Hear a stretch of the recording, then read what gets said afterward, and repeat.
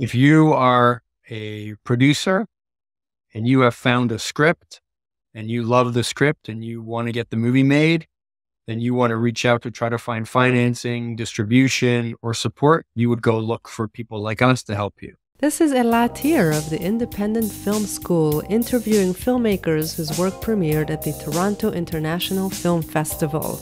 Links below this video to join us for the many free trainings that we offer. Hello, we have here Barry Meyerowitz. Did I say that right?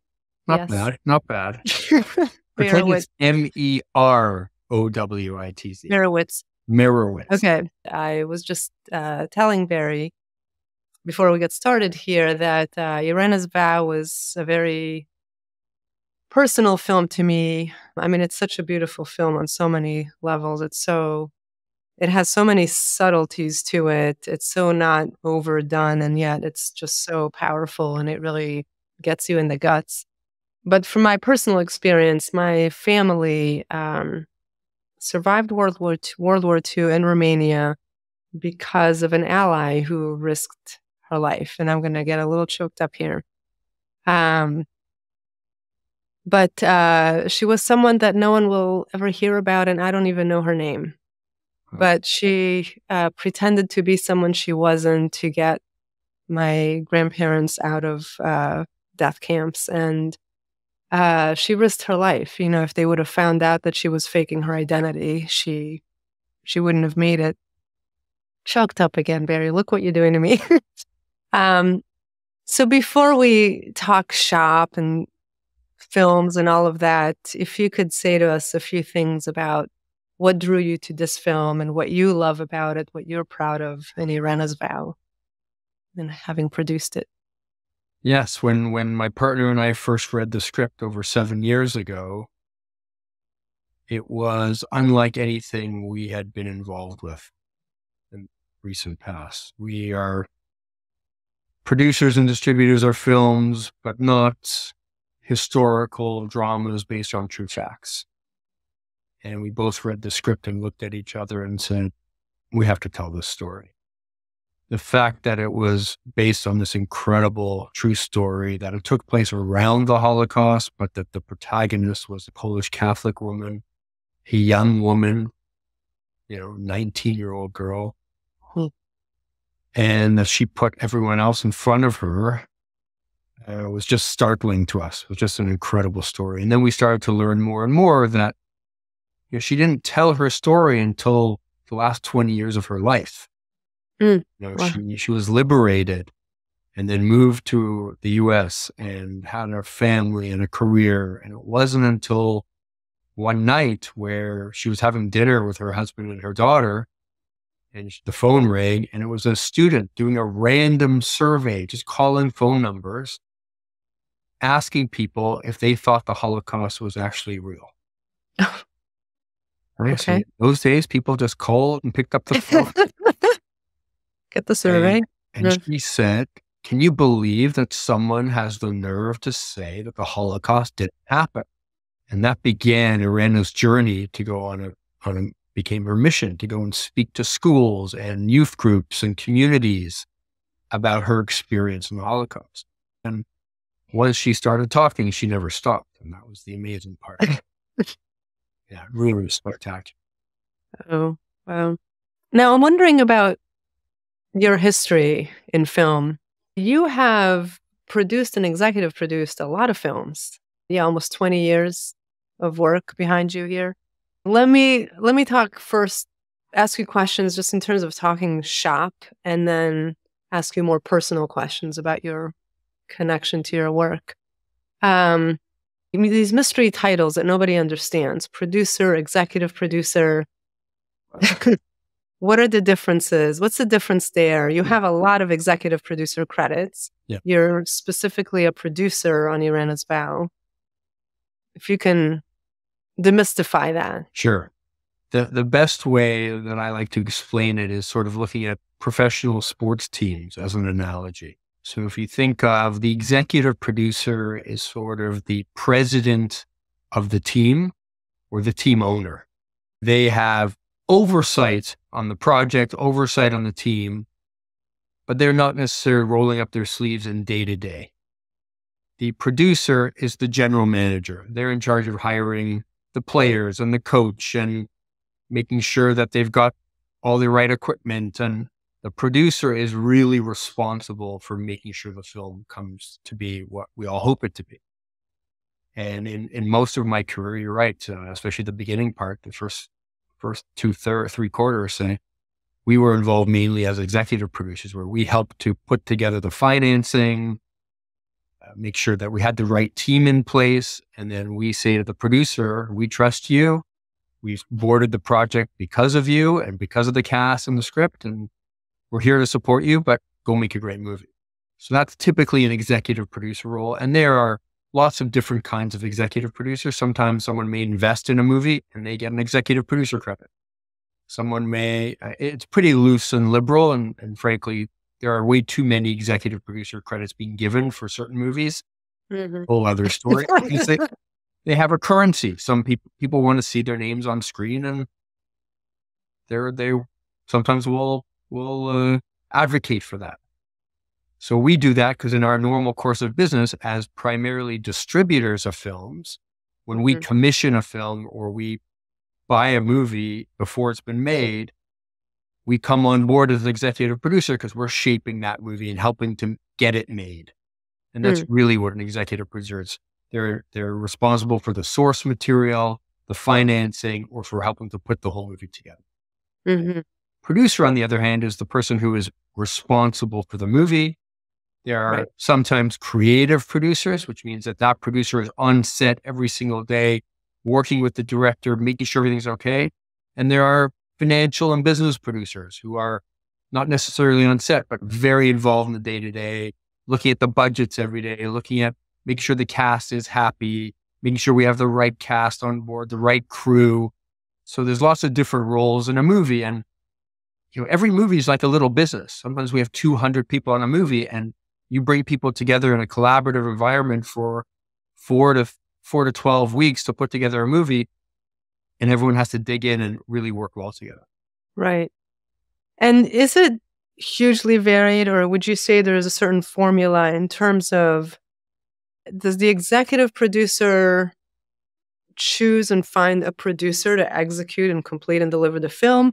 Or do producers run around looking for an executive producer who's going to bring in the financing and distribution?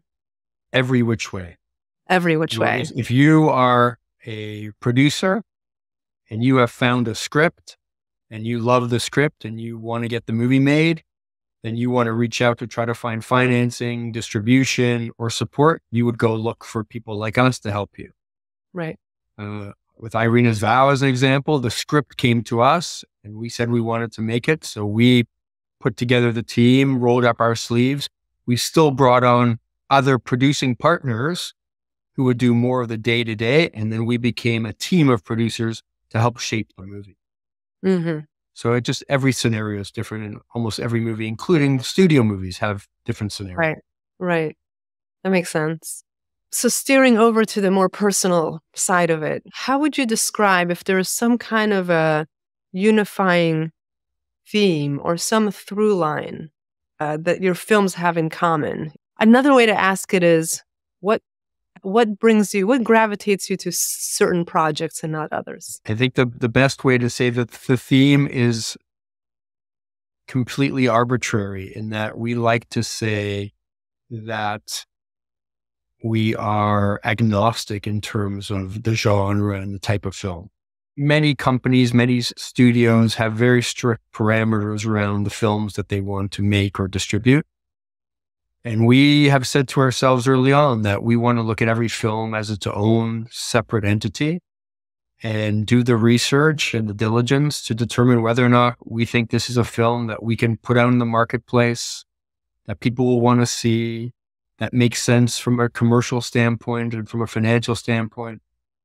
So there is no straight line theme through our movies. It's, from comedy to kids and family, to drama, to sci-fi, to horror, to action, documentaries. And that also makes it more engaging for us and our team, in that we get to work on lots of different material and with different people with different skill sets.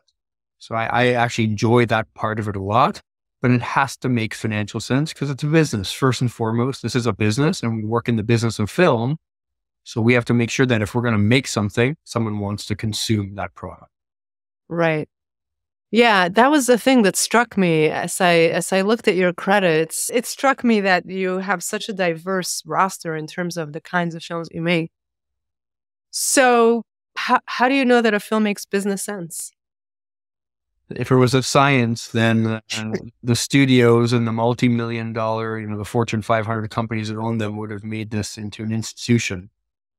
As we've seen over the years, and there've been lots of mergers and sales, and a studio has to be backed by a massive corporation because the capital requirements are too huge for a standalone company to weather on its own. Mm-hmm. But what do we look at? First and foremost, the material. It's just straightforward. Like, is the script, is the film compelling? Do we think that the team behind it, will the director be able to execute on the vision? Because we use the term, the translation from script to screen.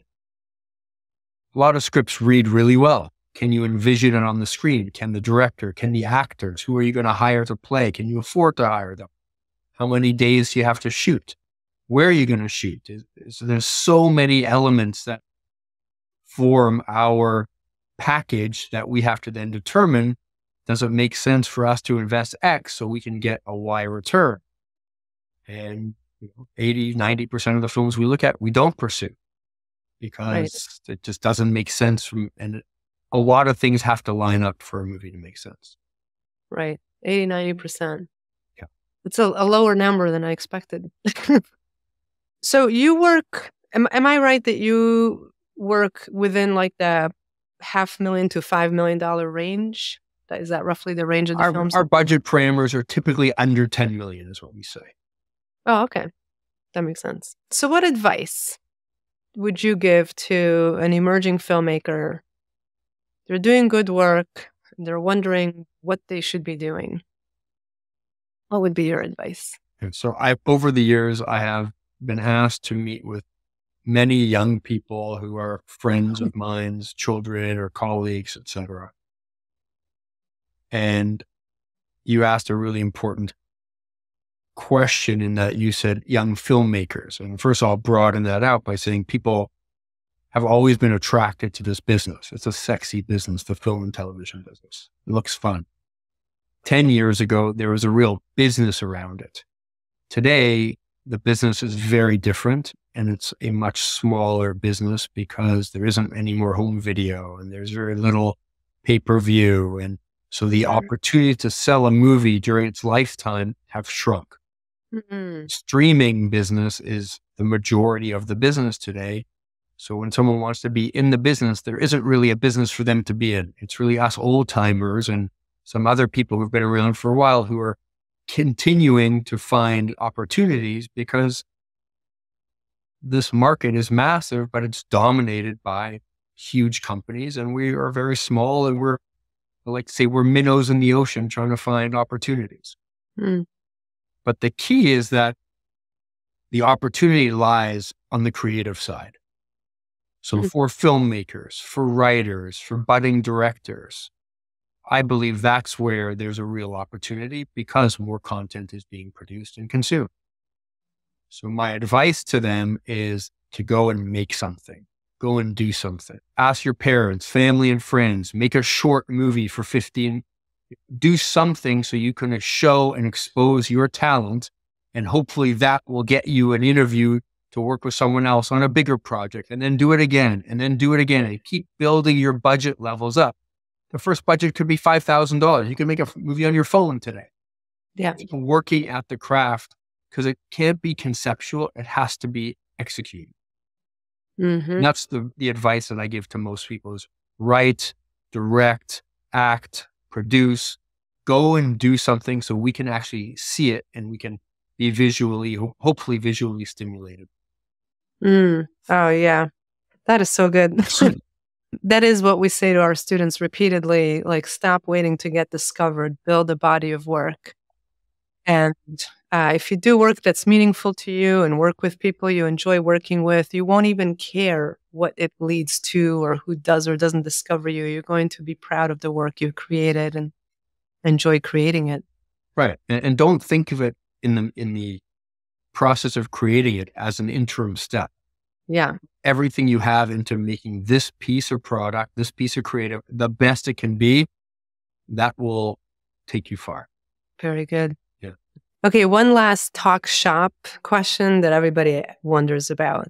Let's say I have this great script and I'm looking for a company like yours that's going to, blah, blah, blah. Do people like you actually read scripts, or is the first question, who's in it? Do you have an attachment? Like, should anybody even approach you before they have an attachment? Yes and no. So we are sent unsolicited scripts all the time, and we typically do not read them. We reply politely saying, we don't do this. So the usual course of action that we prefer is that the film comes to us from a producer. Mm-hmm. That someone has already embraced the script, the project, wants to get involved with it. There doesn't need to be any further attachments. There doesn't need to be a director yet, or even a cast yet. We will work collaboratively with the producer if we like it. Mm-hmm. However, the more elements that are in place makes our decision-making easier and more efficient, because we can say, yes, they've got this director, check, and they've got this actor is interested and this actor signed. Otherwise, it's a much lengthier process. Right. So we don't like to read, someone just sent, I get an email every single day. I get an email from someone, can I send you a script? And unfortunately, we don't have the bandwidth, nor the legal aspect of the business is a little challenging, is that we want it to come through a bona fide person in the industry. Yeah, makes a lot of sense. And when you say we, Acute Media, that's the name of the company that is our external facing company. It's called Quiver Distribution. Quiver. Got it. Okay.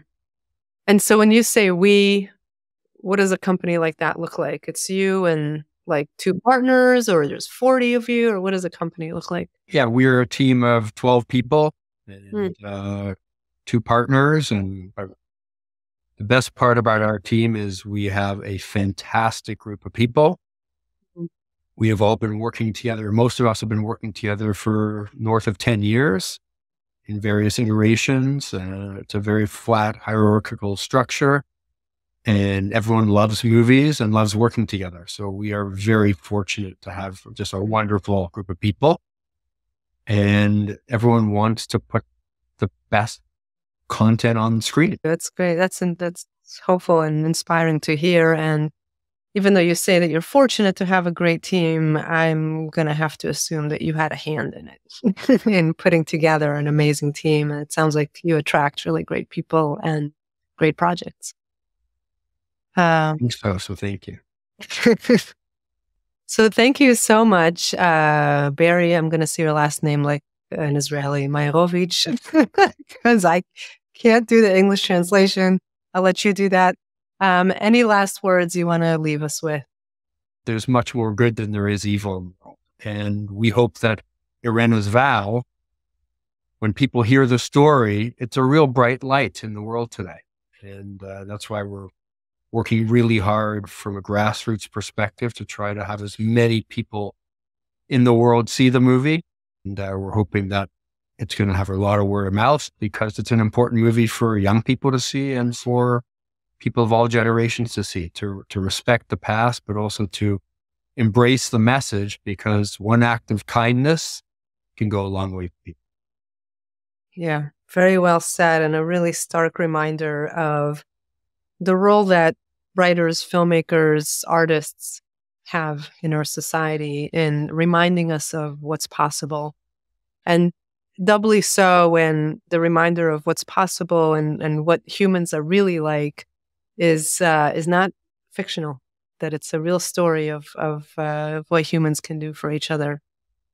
So thank you for the 7 years and then some of work to get this film made and out there. And for viewers, we have a link to it below this video. Definitely highly recommend checking it out. Barry, thank you so much for joining us here. Lovely. Okay.